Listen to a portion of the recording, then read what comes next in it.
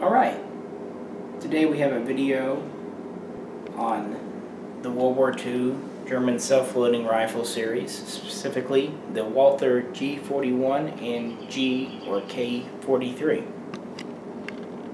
In my hands is a G41W. Actually, this is just a G41. It was manufactured during the standard production run of these, not experimental, so the W was dropped.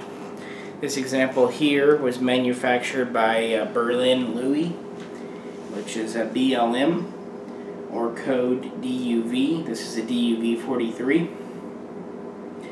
The G41 was really the first production self-loading rifle that Germany adopted.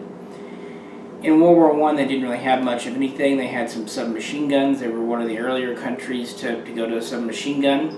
But even in the 20s and 30s, people in Germany had considered a self-loading rifle, but they decided not to go for it. They didn't want to waste ammunition. They thought accuracy would suffer. They thought troops would lose the magazines if they were detachable. Just the usual complaints that people had back in that era about self-loading rifles. So the idea got shelved, and when Nazi Germany went to war in 1939, the K98 Mauser, the same Mauser that had basically been serving Germany for 40 years at that point, was their standard issue. Well, after Operation Barbarossa, when the Nazis invaded the Soviet Union in 1941 June, they saw the value in a self-loading rifle because of the SVT-40 Tokarev, well, SVT-38 and SVT-40 Tokarev rifles. In a lot of ways, it seems like the Germans are more impressed with the Tokarev rifle than the Soviet Russians had been. Anyway, so they looked at that, and then they kind of decided to go ahead and re-up the efforts towards a self-loading rifle, and that's where the G41 came from. They had a lot of strange requirements for these. They didn't want a hole in the barrel, so it needed to be a self-loading rifle, but without a hole in the barrel for gas to pour through. It had to be able to operate like the K98, so it could be a semi-auto or a self-loading single shot. And they didn't want any moving external parts. Well, Mauser met all of these requirements and came up with the G41M. And it was a horribly complicated, horribly unreliable thing. Walther basically said nuts to that, and while they didn't do a port in the barrel for the gas system, their G41W for Walther does have, as you see, external moving parts, and it does not function like a Mauser. Yes, you could single shot it, by manually cocking it, but it doesn't operate like a Mauser. So Walther just basically ignored a good bit of the military requirements and ended up making a superior weapon. It was both easier and faster to mass produce, and it was also more reliable. We'll get to that in a second as far as reliability. So the G41W was selected for adoption and further development, and the G41M, basically that was it. In 1942, these designs came out, the decision was made. Mauser had already been contracted to produce between 7,000 and 15,000 G41Ms, and this contract was actually fulfilled as late as spring of '43 because it was a military contract. But now the G41W was what was going to go ahead. Two factories were going to build it: Karl Walther, code AC, and Berlin Louis, code DUV. Now, most of these G41s were produced by BLM because Walther, throughout 1943, was still refining the design and would come up with this gun's successor. This was a standard issue gun, hence why it is just marked G41, not G41W. And they produced between, according to some sources, 40,000 to 145,000. Obviously, 40,000 seems a bit low based on observed serials. Looking at serials and current modern data, it seems like between 115 and 125,000 of these were made between late 1942 and late 1943. So they did produce them in quite large numbers. Most were sent to the Eastern Front in Russia and were lost or captured. Quite a few were actually at the beaches on Normandy, and U.S. soldiers and British soldiers and Canadian soldiers went up against the G41 in Normandy. So I did see pretty extensive combat in early to mid 1944. So how did Walther get around not having a hole in the barrel? Well, they used the bang or gas trap system. There's this cone up here, and it's actually very easy to unscrew. You just press this plunger down and it unscrews off. I'm not going to do it on camera, and then this whole front piece removes. There is a cylindrical piston. The gas is captured up here in the cone. Then it puts pressure on a piston, which has an arm, which pushes back on this bolt carrier back here. It comes out up here. So that's what cycles the action. The G41 fed from a fixed 10-round magazine. It does remove, but only for cleaning. It's not removable normally. Has a machined dust cover here. Has a safety, a wing style safety, kind of Mauser style here. This one's very stiff. Some were fitted with scope mounts here that kind of straddled the receiver. This one does not have it. Just a regular machined receiver here. These receivers were actually forged. Got a machined dust cover. Has a Mauser style bayonet lug here. Mauser style cleaning rod. Full length stock, as you can see. This one here has the synthetic handguard, which was a Durafol, was the brand name. It's more of a phenolic resin than it is Bakelite. It's full length handguard up here. Pretty standard Mauser, adjustable rear sights.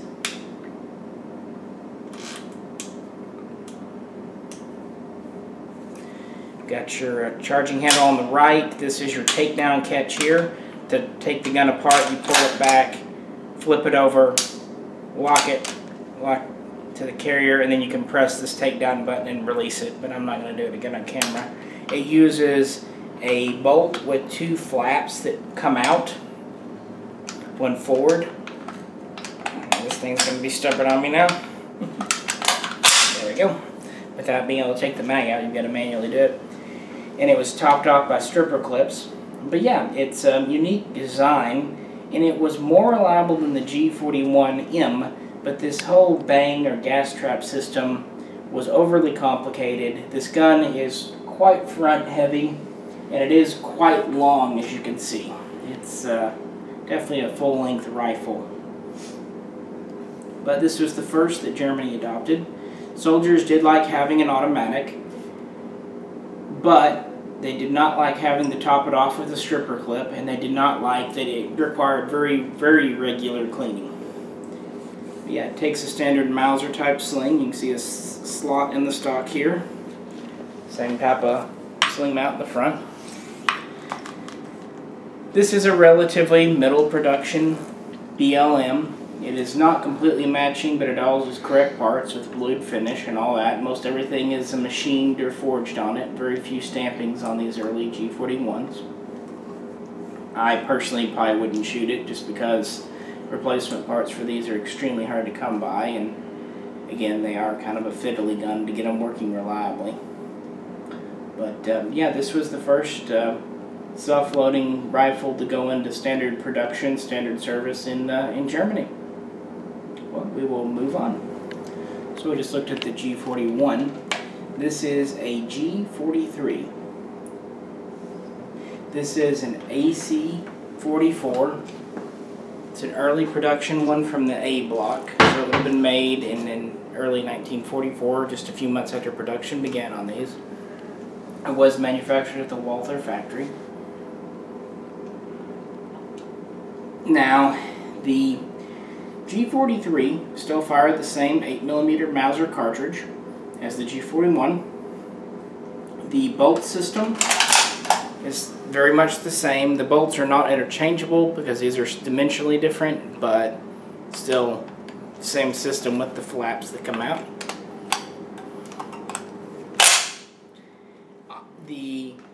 charging handle has been moved to the left side.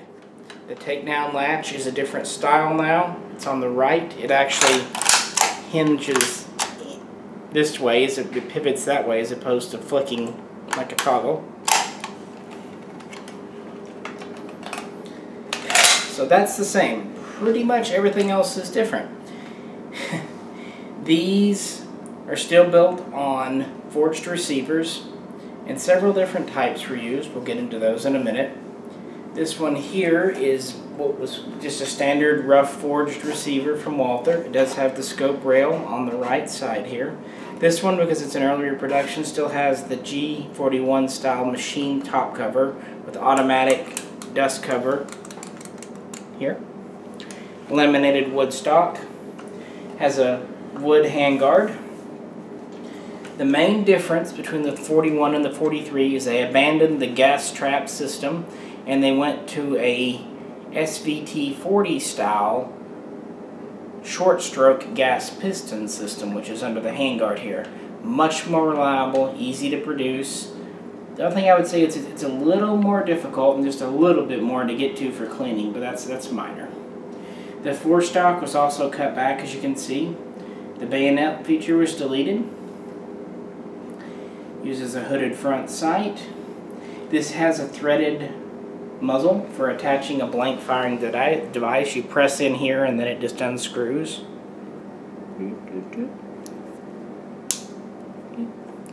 Little cap there. Uses its own style of protector. Still takes a Mauser type sling. Another major difference is the G43 now feeds from detachable 10-round box magazines. There's several variations of these mags exist. Some are blued like this one, some are painted, some are even phosphated. This is a relatively early mag that's blued. Same style of rear sights. Same type of safety back here. They did add this trap door in the buttstock. See if I can grab with my fingers or not. It's kind of stiff, so I'm not even going to try. You see it's ridged there. It holds an oiler, some spare parts, cleaning patches, etc. The G41 had just a solid buttstock. But yeah, this is an early G43, produced in probably the first month or so, maybe the second month of 1944. G43s were produced by a total of 3 factories. Walther, who had been working on the design since 1943 and perfected it and went into production in October of 1943.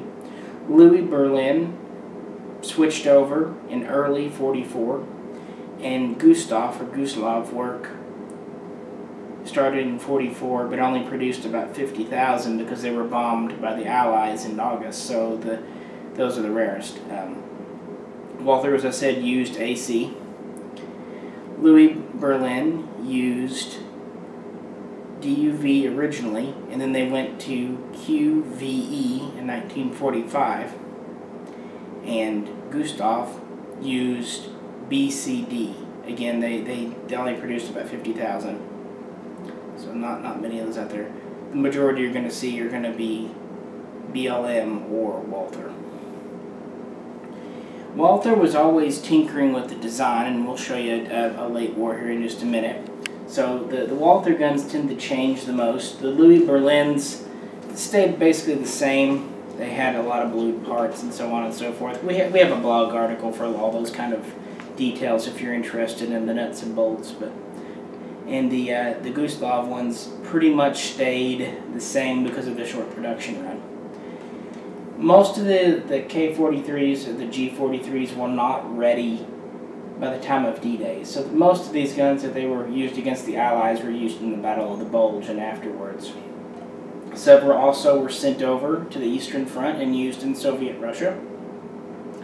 It was more reliable than the G41, but it had an issue of being overgassed, and it still wasn't as reliable as, say, the M1 Garand or even the Russian Tokarev rifle.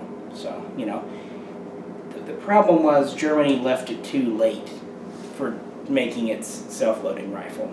So they suffered because of it. They were lagging behind. This is a good gun, but it's more of an interesting gun than an actual battle-proven gun. They had several shortcomings, and they really just didn't have time to work these out. Trigger is pretty okay, but it just kind of hangs here. Yeah, this is one of the first G43s, still marked as such, G43, made by Carl Walther. But we'll move on. And for our final rifle, we have a K43. This one here was produced at Walther in 1945.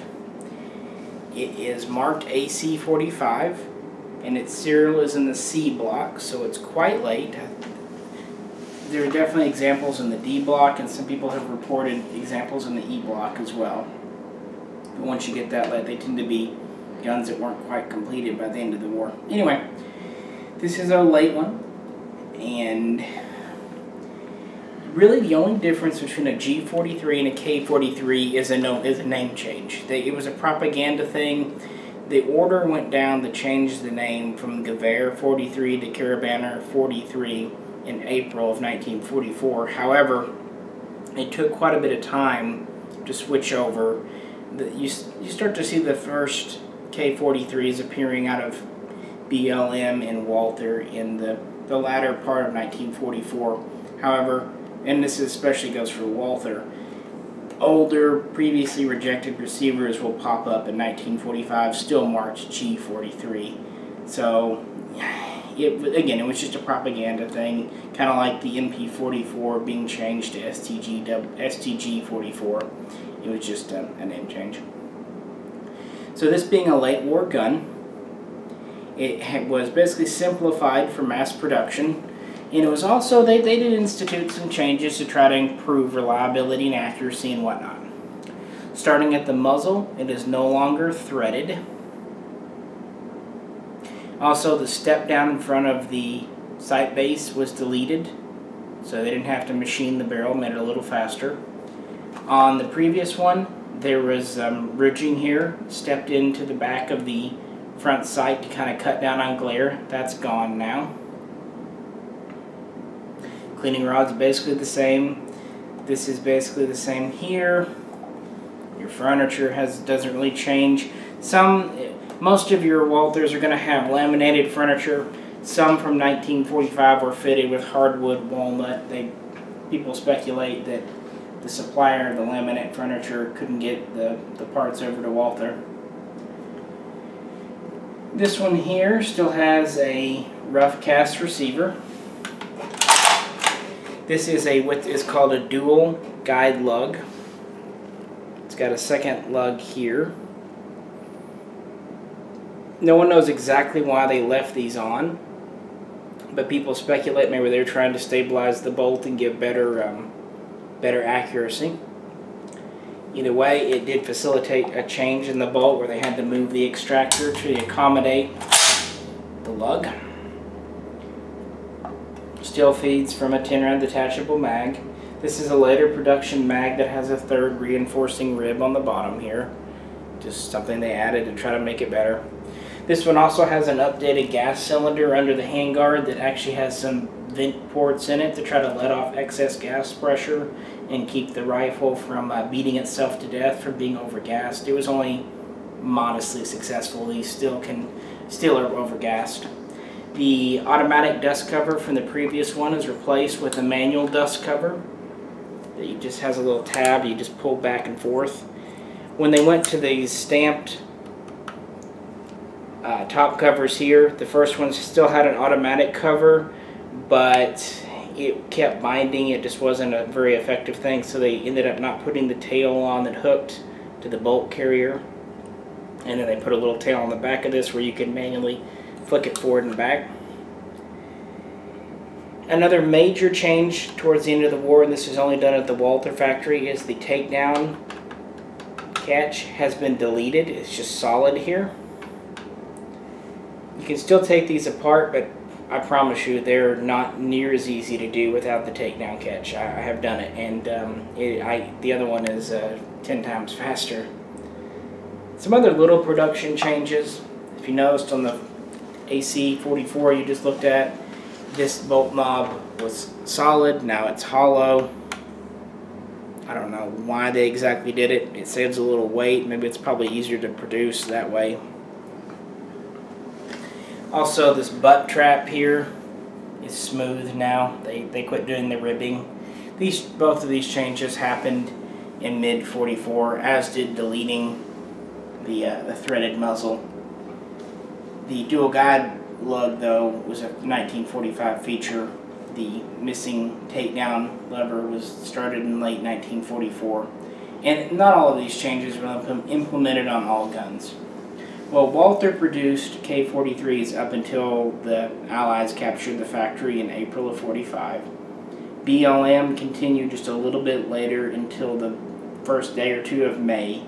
Actually, a lot of the parts were shipped from the Walther factory when it was clear that it was about to be captured, and BLM would use these to produce guns. The Walther code would remain AC. Like I said, the BLM code would go from DUV to QVE. Just little things, you know, nerding out on collecting circles. But yeah, they were still, Walther, to their credit, was still tinkering with the design, trying to make it more reliable, even at the end when it was clear the war was over. But that was pretty much it. Over 420,000 of these were produced, so not a huge number, still shy of even 500,000. The truth of the matter is, the gun came too late in the war to make much of a difference, and it was behind other self-loading rifles of the day. Also, just a few months after this critter came out, or not even really a few months, pretty much exactly the same time, the MP44 came out. The considered by many the first assault rifle. That's debatable, but you know, most people consider that, and that was pretty much outclassing this gun. It was cheaper and faster to mass produce, held more cartridges, was more reliable. Really, the only areas where the GK43 outclassed the MP44 were in range and power. You know, the 8mm Mauser cartridge was still more powerful than 8mm Kurz. But aside from that, this gun was pretty much already being made obsolete. After the war, some K43s remained in German service, especially in East Germany. You see a lot of East German reworks. Also, Czechoslovakia adopted it until it made its own rifles. But it was used in Czechoslovakia for a time in the late 40s and early 50s. Other than that, though, that was pretty much it. It ended up just more or less being a technological dead end. So, you know, unlike certain other guns that progressed from World War II, this was something that just never really went too much of anywhere. It did give Germany a self-loading rifle during the war, but it just was there. Still yet, from a collecting standpoint, these things are fascinating. They have a lot of small variations, and it's amazing for only being in production 18 months how many variations there are of the GK43. But I've always liked Walthers, so I wanted to share these. Again, for more detailed information and exact numbers and whatnot, please check out our blog article on this rifle. And if you have any questions or comments, please post them below. Well, this is Misha, and thanks for tuning in.